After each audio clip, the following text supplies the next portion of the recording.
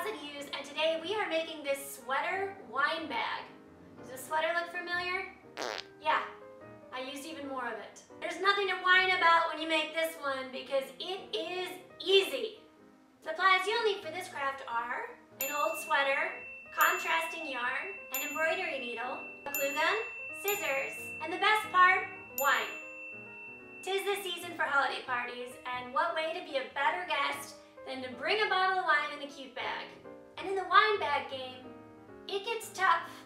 There are those tiny little Santa hats, those tiny cute Christmas sweaters, but you're gonna be the winner when you bring something that you made yourself. First step is to measure how much of the sweater you're going to use. I used the front panel of the sweater from the collar to the bottom so that I didn't have to worry about fraying edges. And then using the wine bottle, I perfectly measured how much to cut out, because I'm good at math and rulers and stuff.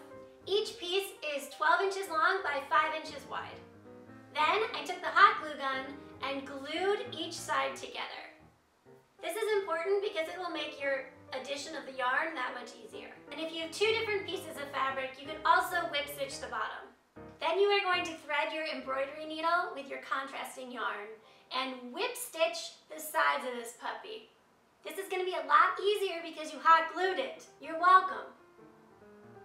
There's nothing that complicated about a whip stitch. You're basically sewing a circle and inching your way up the fabric. When you reach the top, do a couple loops and then tie it off on the inside of the wine bag.